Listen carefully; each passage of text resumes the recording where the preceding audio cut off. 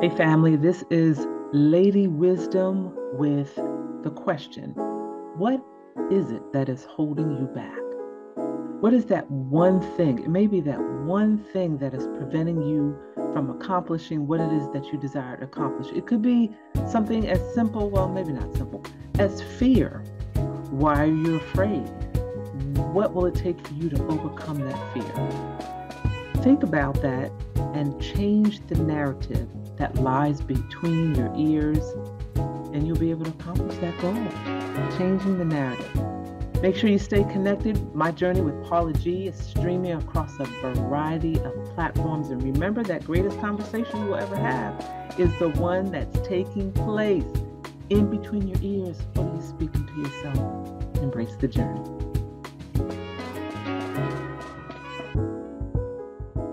Hello, hello, hello. Welcome to the Krystal Henry Show and welcome to my kitchen.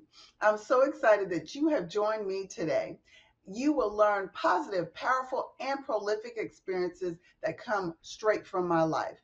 I'm a visibility coach, an 8-time Amazon bestselling author, speaker, podcaster, magazine publicist, and an evangelist who is made to lead millions. I coach people from their what ifs to their what is. Now, I've had many things that have come in my life to set me back and make me crumble, but instead, I became a campaigner of comebacks. I've come back from hurt, rejection, illness, pain, and betrayal, and so can you. So it's time for us to proclaim our purpose and declare our destiny right here on the Krystal Henry Show. Make sure you connect with me at krystalhenry.net. I want to say thanks a million to the underwriters and silent partners that help underwrite the Krystal Henry Show. Thanks so much. Now, let's grab a paper, pen, and maybe even a friend, and let's dive into the word for today. We are talking about the but in Proverbs. Yes, in Proverbs, we have great lessons that take us from wisdom in intuition. It takes us through the right versus the wrong, the evil versus the good. So, we're going to get a great lesson on today from the but that shows up in Proverbs. So, let's pray first and then dive into this lesson.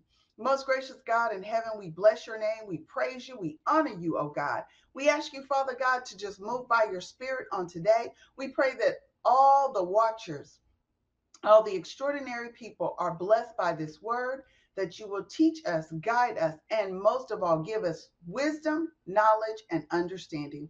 Father, we thank you for your greatness and your goodness, Lord. Now have your way. In Jesus' name we pray. Amen and amen again. Again, thank you so much for joining and being a part. Now, we're talking about the but in Proverbs. And I'm going to give you an example. Proverbs 10:1 states, a wise son makes a glad father, but a foolish son is the grief of his mother. Now, there are quite a few, there are a lot of buts in Proverbs. And so it gives us a contrast. But is a contrast to a previous statement. It's also a yet. He said this, yet this can happen if you do this or if you don't do this. There's a yet in it. A but means that there's a shift, a change, a transformation, but also means, on the other hand, this may be happening or this is what you need to know. And it's also an intervening statement. So when you read Proverbs, God is giving us a if this is this, but if you do this. So when we are seeking wisdom, wisdom is the principal thing. That's what we learn from Proverbs. Wisdom is the principal thing. And in all you're getting, get what? An understanding. So I want you to just I want to give you an overview of the understanding that we need to get from Proverbs. What about it? But God. But how does that happen? But why? That's what this lesson is all about today. Now, wisdom is valuable, it is desirable. Wisdom is also a feminine trait. It talks about wisdom as she and her throughout Proverbs. Yeah, women. Yes, ladies. Yes, girls. We are wise. And so wisdom is not only valuable, not only desirable, and a feminine trait described in the Bible, in the Word of God, but it feeds positivity. Wisdom in Proverbs is described and depicted as positive. It wants to promote positive outcomes such as success, prosperity, joy, peace, marriage, harmony, love, what should happen and what should not happen in our lives is depicted in Proverbs. Now, one of the areas that I would like to describe is seeking or heeding counsel. That is what Proverbs is about. We need to seek counsel. We need to heed counsel. We need to heed the word of God. And so, wise individuals understand the importance of seeking advice and learning from others. Understand this, there are open corrections that are in Proverbs that are invaluable, that will help you be a better business person, businesswoman, businessman, better entrepreneur, will help you with handling conflict. It will help you. So I encourage people to read Proverbs. Get all that you can get. Get wisdom, get understanding, get knowledge. It even talks about discernment. And we as Christians need to have discernment. Are we in the midst of turmoil because we don't have clarity? We don't have understanding of what's going on, that there is confusion going on. So, wisdom is a principal thing, and we need to get wisdom and we need to get understanding. And so, one of the areas one of the first points that wisdom that is in found in Proverbs is seeking and heeding counsel. So when we read God's word, it's directing us, it's guiding us, it's being a lamp unto our feet and a light into our path. So here we have my first example, and I'm going to give you three Proverbs, a chapter and a verse that will give you an example of why we need the but in there, why we need the but in Proverbs. So Proverbs 10:1 again reads, "A wise son makes a glad father." So as you know, if you have a child and your child is following your instructions, your child is doing what he needs or she needs to do, it makes the father glad. An obedient child makes the father glad. Now, the father may not be fully engaged in all the things that a mother is fully engaged in. Like most women will be the one to potty train or train with cleaning or organizing or putting things together. Whereas, the husband or the father is usually out of the household. Nowadays, anything could be anything going on. So it may not be that way. However, a wise son makes really not only a glad father, but a glad mother too. However, it says, but here's that contrast that comes in there. But if the son is not wise, if the son is foolish, it is grief to the mother. Why? Because she spent a lot of time like, let me teach you how to do this. Let me teach you how to count money. Let me teach you how to read. Let me teach you how to write. And then there would be other things that the father would teach. So when the son is foolish, it's like you didn't listen to any of the things that I taught you. You didn't listen to any of the things, the ways that I directed you. It's grief. Why? We as women are more what? Emotional. We are saddened by what? You didn't heed my counsel? Huh? You didn't listen to me? It's embarrassing. So there's a grief there. And so that's what this not only scripture means, but that but in there. It's a contrast. If your son is wise, the father's going to be glad. However, if your son is foolish, doing foolish things, coming against what has been advised, it's going to be grief, sorrow to the mother. Another area is in Proverbs. When we're dealing with Proverbs, we're looking for humility and openness. Openness to what? To learn. The whole purpose of reading Proverbs is to get wisdom, knowledge, and understanding. To learn a lesson before you bump your head learning that lesson of life. Have you ever bumped your head? Have you ever experienced your parent, your mother saying, don't go there, don't do that? And then you go and you're like, oh, that's what they meant. Oh, that's so embarrassing. And sometimes we can be so overly confident in what we know, the way we want to do things, how we want to do it.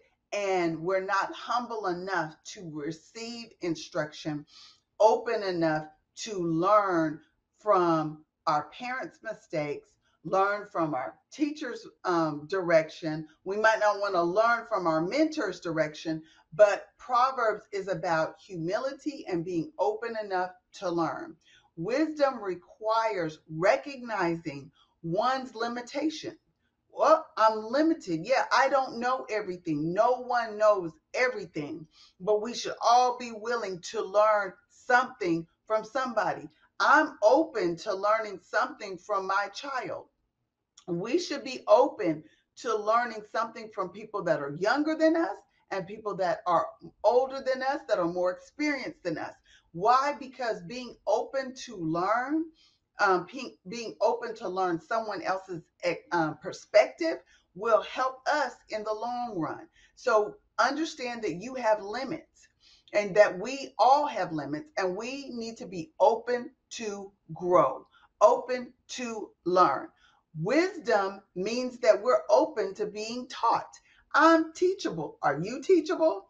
I'm willing, I am willing to admit that I have done something wrong. Have you ever met someone that's not willing to admit that they were wrong, not willing to admit that they needed help, not willing to admit that they needed directions? I'm willing to admit I need directions. I need my GPS. And if I don't have my GPS, I'm willing to ask directions. I will write it down so that I can get to my proper destination. And I need to get to my proper place. So we have to be humble enough to know that, you know what? I don't know everything and I need help. That's part of Proverbs. Proverbs will help you get understanding in that area. It will be impactful for your future. So when things go wrong, when people are too arrogant or too dismissive, that is that but part that comes into play in Proverbs. Let me give you another example. Proverbs 12 and 15. And it reads, the way of a fool is right in his own eyes, but he who heeds counsel is wise. So if I'm listening, if I'm listening to someone guide me through, that helps me not fall off the side of the cliff, that helps me not stub my toe, that helps me turn the light on, that helps me go get an answer, then that's what Proverbs is telling you. If you are a fool, you're going to think, hey, I'm good. I'm good. I don't need nobody. I did this all by myself. Mm-mm. But he who heeds counsel is wise. So listening to someone else, getting in a good group of counsel is necessary. It's necessary so that we can grow, so that we can go, so that we can get on our path to not only righteousness, but our path to wisdom, knowledge, and understanding. Wisdom will help you in your growth. Wisdom will help you in your maturity. Wisdom will help you and those around you. It takes wisdom to understand different levels of business. It takes wisdom, it takes knowledge. You have to have an understanding in order to become an expert in your area.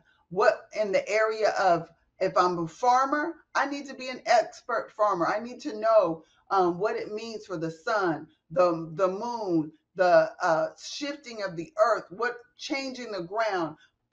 When do I need to prune? When do I need to cut? When do I need to dig up? All of that helps you become an expert. You have to know weather. You have to understand different things of any different type of job. If I'm an electrician, I need to be an expert electrician, or it might be harmful to my health or somebody else's. So, wisdom that, but if you don't do this, this could happen. And so I love Proverbs 12 and 15. It says, the way of a fool seems right in his own eyes. Oh, I think that's right. I'm going to do it. But if you find out, if you ask questions, then that is wisdom. I don't know everything. Wisdom is, I don't know everything, but can you help me? That takes humility and that takes openness to be able to receive from someone else. Now, my third point of positivity for Proverbs, the but in Proverbs. Moral and ethical living. That's all through Proverbs. It talks about the wayward woman doing the wrong thing, drinking too much, eating too much. It talks about greed and gluttony. It talks about the misuse of people. There is a moral purpitude that you will find in Proverbs. Morality and ethics will be found in Proverbs. Wisdom in Proverbs is closely tied to righteousness and ethical behavior. Wise individuals live in accordance with God's commandments. Wise individuals live according to God's will. We obey the laws of the land. We become lenders and not borrowers. We become prosperous and wealthy. We lead a life of integrity and peace. Woo! Peace? Yes, the peace that passes all understanding. The peace that guards our heart and mind. That peace, that joy, that harmony, the success, all of that is found in Proverbs. Proverbs 31 woman was what? She was a phenomenal entrepreneur. She was an amazing wife. She was virtuous. She had integrity. She was found at the gates doing great business. She was in fine clothing. She had maid servants, so she didn't have to do it all by herself. She had maid servants. She had people to help her. And in order to be an excellent boss, in order to be a great leader, in order to be a great master, you have got to have wisdom. You have to be humble. You have to be willing to be taught. You have to seek out counsel. You need a mentor. You need someone to coach you. Yes, that's what I'm doing here, coaching you. You need to have morals and you need to have values. You need to live an ethical life. That's what big business does. That's what great business does. Lives according to God's word and will, moves according to the right, the righteousness, moves according to the peace, the joy, the harmony, moves according to wisdom, according to understanding, getting knowledge and understanding, gaining clarity.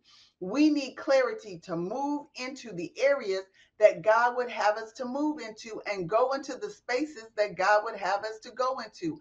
We need wisdom to be at the table. At the table is where contracts can be signed and finalized. Even on golf courses, contracts can be thought of and brought up out on the golf course, and then you bring it to what? The table. And God is saying, I am going to prepare a table for you in the presence of your enemies. Wisdom will tell you, will show you, will guide you on how to deal with your enemies at your table. Oh, that's another word for another message for another day. But God will help you utilize the proper words to say. And reading Proverbs will help you get there at the table in the presence of your enemies. Wisdom will allow you to come out on top. Okay. Now, another area, now the opposite, this is the but side of not heeding wisdom. This is the but side, the yet, not that, but the shift side. Okay. So we talked about the positive side, seeking and heeding counsel, humility and openness to learn, and moral and ethical living. Now let's look at the opposite side. Well, the opposite side is foolishness or folly. It is associated with grief and what shame and what trouble. Dun dun dun dun. Yes, trouble. The opposite side of wisdom means you might be ashamed, you're going to get in trouble, it's going to cause some grief and some shame. Rejection. Rejection of guidance is not a good thing. Rejection of guidance is foolishness. It is often believed that we know best. It's associated with the people that are prideful or so arrogant that you can't tell me nothing. You can't tell me nothing. I'm not going there. I'm not doing that. Because what? In their mind, they already think that they're right. They already know the way to go. Um, it talks about in Proverbs 12 and 15, it says, the way of the fool is right in his own eyes. So if you're rejecting wisdom, if you're rejecting knowledge, then what? You're like, psh, no. So the other thing is pride and arrogance. That is a key trait of someone who walks in, who lives in folly, who is self important and refuses to learn or to admit mistakes. We got to admit, hey, I did this wrong. Hey, I'm wrong. That is the best part of wisdom. And number three, immoral and impulsive behavior. Foolishness is just, oh, I'm going to do that. Oh, I'm going to do that. You don't stop and think about the consequences to the action. An impulse is moving without thought. I'm just going to go ahead. I'm going to do it. I'm not going to think my way through. And wisdom allows you to think your way through. Wisdom allows you to get counsel and write it down. So don't operate impulsively, don't operate unethically, and don't disregard the correct way to do things. The third, Proverbs 15 and 5, the third one I want to discuss before we're almost done. Time is almost up. A fool despises the father's instruction, but he who receives correction is prudent. Are you ready to be prudent? Are you ready to walk the walk and talk the talk? Are you ready to be wise? Are you ready to have wisdom beyond your years? Well, I encourage you, open up the good book and get in Proverbs, because I don't want you to just live in the but God, but I want you to live in wisdom.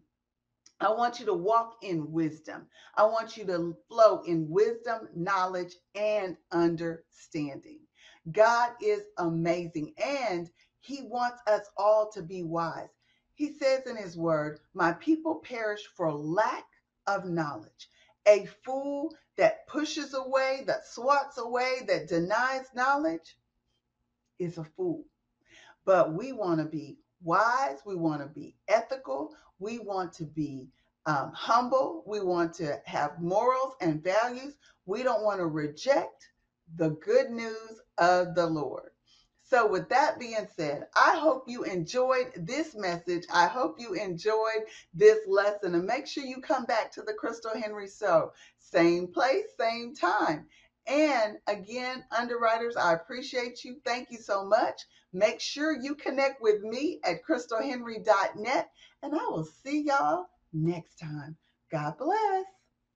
Next time, friend. Hey, family, this is Lady Wisdom.